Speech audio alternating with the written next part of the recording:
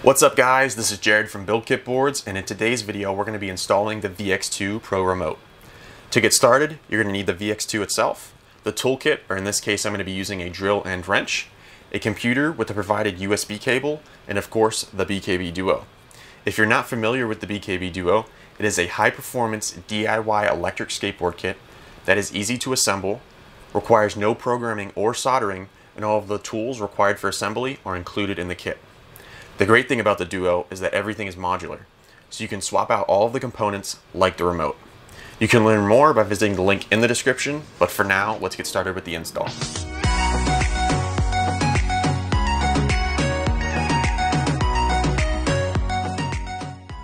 The first step is to unbolt the enclosure and wire clips. Then you can flip the enclosure over to access the electronics.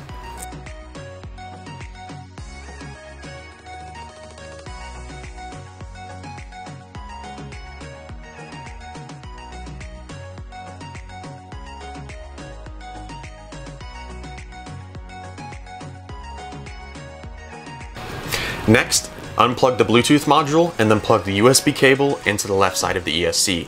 Then, turn the board on.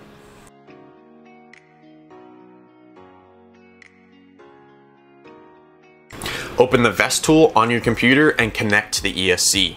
If you get a pop-up that your firmware is too old or too new, you're using the wrong version of the VEST tool. Make sure you're using the one that we have provided. You're going to click the connect button up in the top right, and you'll get this green bar that says you're connected to the board. Then you're going to click the M with the up arrow and the A with the up arrow. After that, you're going to go on the left hand side to General under App Settings, and you're going to change PPM and UART to UART. After that's set correctly, you're going to go to the right hand side and click the down arrow A. That is the only setting that you need to change, so then you can disconnect from the VEST tool and unplug the USB cable. After that, you're going to turn off the board and then plug in the VX2 receiver to the left side of the ESC.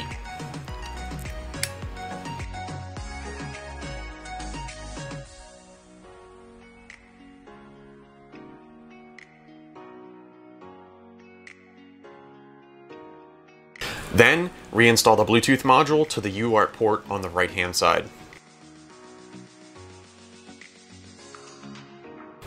That is all we need to do inside the enclosure, so you can flip it back over and reinstall it on the deck. Don't forget to add the wire clips and secure those as well.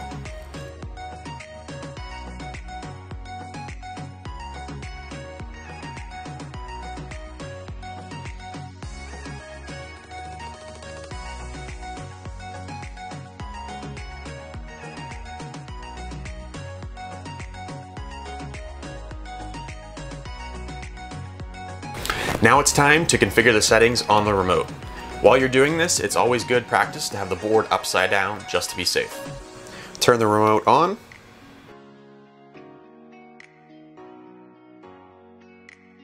Press and hold the settings button to bring up the menu. Make sure that the battery cells are set at 10 and then press the settings button one more time to go to the next menu. You're then going to hold the settings button to change this setting. The option will then blink, and then you're going to use the thumb wheel to change this value to 7. Then, once it's at 7, you're going to press the power button to lock in the setting. Then, to go to the next setting, you're going to press the setting button one more time, and you're going to change this to either miles per hour or kilometers per hour, depending on your location. When that's done, press the settings button one more time, and you're going to need to change this from hub motor to pulleyed. So you're going to hold the settings button. It will then start to flash, go down on the throttle, and it'll change to pulleyed. Then, press the power button to lock it in. Then you're going to press the setting button one more time to go to the next menu. And you're going to change the wheel diameter from 20 to 97, or whatever size wheel that you have currently. So it's blinking, and then we're just going to hold up on the throttle until it gets to 97 millimeters.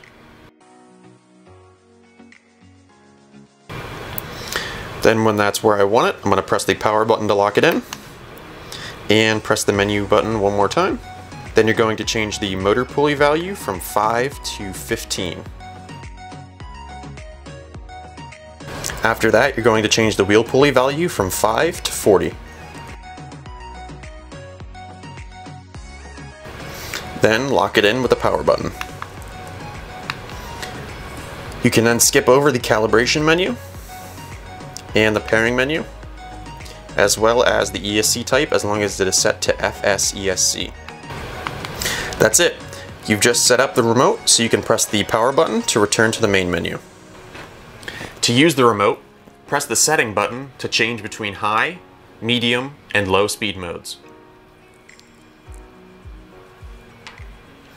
To go into reverse, hold the throttle back and press the setting button. Repeat this to return to the forward direction. That's it.